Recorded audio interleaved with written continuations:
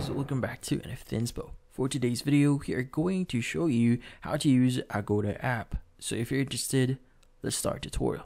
Now, how do you use the Agoda app here? Well, the first thing we need to do here is we need to open up Agoda here and log in into our account. Once logged in, what we need to do is we need to go to the home page here, and we now need to choose the service that we want to avail.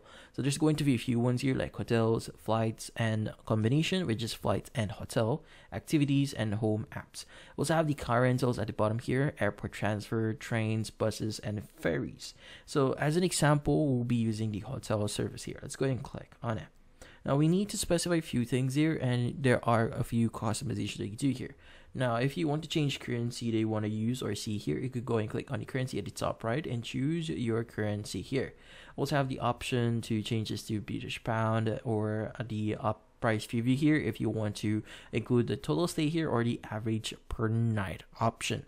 So in this case, I'll be keeping the default options here, but again, if you want to customize it, you can go and do that. Now, we now need to specify a few things here. So for example, we want to specify the location where we want to go. So for example, I'm going to go to Brisbane. Let's go and choose this one. Now we now need to choose the date. So for example, we are going to be traveling starting on the 11th to 13th. Let's go and choose that date. Let's click on the OK 2 nights here. Let's go ahead and choose that. Now from here, what we need to do is we need to choose how many people are going to be staying in that specific group. So you could specify how many rooms, how many adults, or how many children are included in here. Let's go ahead and choose one adult here and one room. Click on OK. Now from here, let's go ahead and click on search. Now this will search for hotels or apartments that are in that specific area. Now you should be able to see different apartments here. So in this case, maybe I want to get the second one here, which is going to be the Cliff House Motel. Let's go ahead and choose this one. And from here, what we need to do is we just need to read all the provided amenities, the highlights here. And if you want to avail the rooms that I have here, also if you want to view the location and some of the nearest locations like parks or galleries within that area, it show you in here like 1.99 kilometers for gallery and modern art here. So I have helpful facts regarding this room or this service.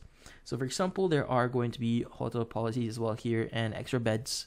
So in this case, they will provide you information for that. But again, if you want to proceed with this one, just click on see all rooms here. And from here, you could go and choose the room that you want to get. So again, depending on the options that you see here, so you can see we have the one adult, which is non-refundable. This one is $227, and the express check-in, free Wi-Fi. So for example, we want to get this one, but you could also specify how many rooms that they actually have here. So currently this is the last room for this one, but if you choose the other options here, you should be able to choose how many rooms that you should be able to get. In this case, you go and click on book here or add to cart if you want to book or get another room as well.